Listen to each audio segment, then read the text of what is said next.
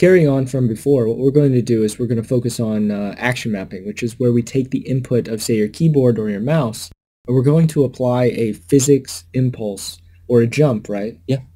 So that's a good question. Is it going to be an impulse or is it going to be movement through the vector? We're simply going to apply an impulse to the impulse. physics. Okay. Yeah. So yeah, we're going to do this and we're going to proceed from here. Yeah. So this is fairly straightforward. What you have to keep in mind first is that we need the assets lib config default profile.xml file. This is something we copied over from the first person shooter template, and all the other templates except for blank have this. All it does is simply map various actions to action maps and inputs. In this case, the action map named player contains any number of actions, in this case jump, which is mapped to on press, so whenever we press the key, this is sent back. And the actual key in this case for the keyboard being space. Yes, and keep in mind you can actually map this to other controllers. As you can see up top, it's different platforms, so if you wanted to use like an Xbox controller per se, that's an option as well and would be done through this profile as well. Exactly, so you could have multiple input methods mapped at the same time. So jump could be mapped to the A button on an Xbox controller and also space for keyboard at the same time. Okay. Just simplifying it for you so you don't have to do all of this in code. Let's go ahead and close this and go into the code. So to make this a bit more readable, we'll simply move these to a new line and then implement the iActionListener interface. What we'll do is we'll go to the definition of this. And how did you get there? What was the hotkey? The normal hotkey in Visual Studio is F12. Okay. If we right-click this, it will actually tell us F12 to go to definition. And then if you have Visual Assist installed, you can also press Alt-G. Now we simply want to implement the pure virtuals, which you see here, only on action. Copy that over. And there we go. Now this function will be called whenever the actual action maps are triggered by an input event. In our case, we can simply do a simple check if a string matches. So the name, let's see what this contains. Yeah, so we get the actual the string and compare it to jump, which is what we defined in our XML. And when that's triggered, this is actually sent. So all we want to do is use the p_action_impulse action helper, then apply an impulse inside it, being the impulse vector, and set that to simply just up. So which value should we set this to? Maybe 5. I was thinking 5. Yeah, this might be too little, too much, we'll see. And then what we have to do is check, do we have a physical entity available? And what we do is simply say iPhysicalEntity physics equals getEntity get physics, or get physical entity. Both of these works just as fine. They return the exact same thing. If we have a physical entity, as in if physicalization up here worked, this will not be null and we can utilize it. Then we simply call action and apply our impulse right away. Ignore the second parameter here, be thread safe. This is used if we are operating directly on the physics thread, but if we know that we aren't, or if we're unsure, just use the default value and we'll use a more safe setting. Now let's try compiling this. And that works. However, we also have to do one more thing in terms of listening for actions. And this is the same structure as capture view. We simply say capture view, capture actions, this, compile, and then start the project.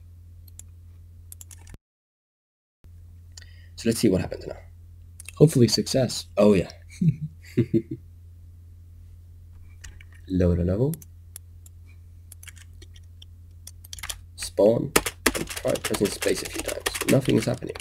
Question is, why is nothing happening? If we try debugging quickly, we can have a look. And you're attaching this to the process. Exactly. So I'm attaching the debugger to a running process in order to find out what's going wrong. So I'll put a breakpoint in on action, see if this is being triggered, which is actually not. And that's a very interesting thing. An actual reasoning for this is that we completely forgot to load the specific action map. What we have to do is specify the path to the default profile, Okay. and then also load and initialize the player action map. If we don't do this, nothing will be sent since the code isn't aware of what's going on. So to do this, let's first acquire the action map manager through the game framework and get our action map manager. And then I believe you call the init action maps function with this path to the file you want to load. In this case, libs config and default profile.xml. Then we also want to make sure that we actually have the entire action map manager enabled, because if it's not, it will not be sending any events at all. And then we also have to enable the player action map, and we'll use the enable action map function for this. So we grab the string here. Whoops. Is it case sensitive? Do you know? It might actually be case sensitive. I don't remember, but keep in mind that in general, stick to the same case that you use in the file. Okay. Otherwise, it might not work. Or if you're unlucky, it could work, for example, on Windows, and then when you switch to consoles or Linux, it doesn't work anymore. Best to play it safe. Oh yeah. And what we also have to do is one final thing of setting the action listener. And this we'll do by acquiring the action map. So we'll do p action map equals p action map manager get action map player, and simply make sure that we set a listener to this. And if we set our entity ID, whoops, this then makes sure that the game object receives the action event, and then the game object eventually forwards that to the iAction listener that we specified in capture actions. Okay. Now what you have to keep in mind is that we are intending to rework this system for 5.4 to simplify it a bit and make it a bit more entity component friendly. But for now, this is the process for handling action map events. So let's go back into the editor.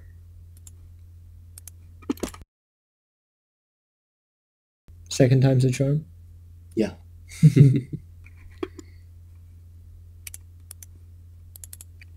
Now, spawn, and let's see. Nothing happening still.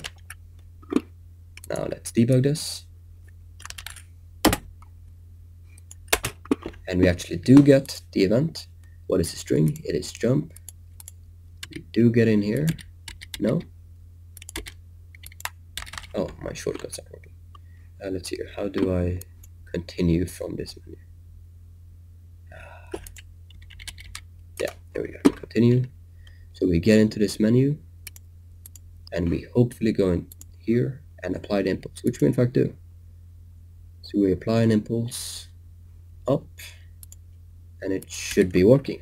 What is possible is that the impulse we specified is too low considering the mass we selected. That's a good point, actually. Exactly. Yeah. So an impulse of 5 when our mass is 100 might be a bit too low. So let's go crazy and set this to 50 and see what happens. Now launch the editor again and hope this works. The good thing is that we have a look at how we can debug it effectively, and this is a very good skill to have. Essentially, whenever you have problems, just debug it, see what's going on, and see what happens. And you can actually see the impulse affecting the object here. It's a bit too low, even though we increased it. Maybe 500? Let's go for 500. Let's just go insane. We want to increase this and restart the editor as many times as possible. Oh, wait, what does that mean? 9,000 or whatever? Yeah, over 9,000. Over 9,000. Yeah, we should do that. Let's now create a new level, load the level,